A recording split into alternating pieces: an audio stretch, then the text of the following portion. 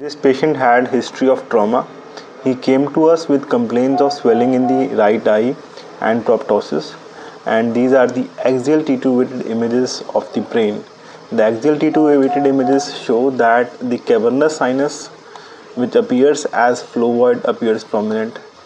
This is the superior ophthalmic vein flow void, which is again appearing prominent. If I look at the post contrast images, and on the post contrast images we can see similar findings like the bulky right cavernous sinus, prominent right superior ophthalmic vein, and even if we look at the veins of the forehead, these also appear prominent.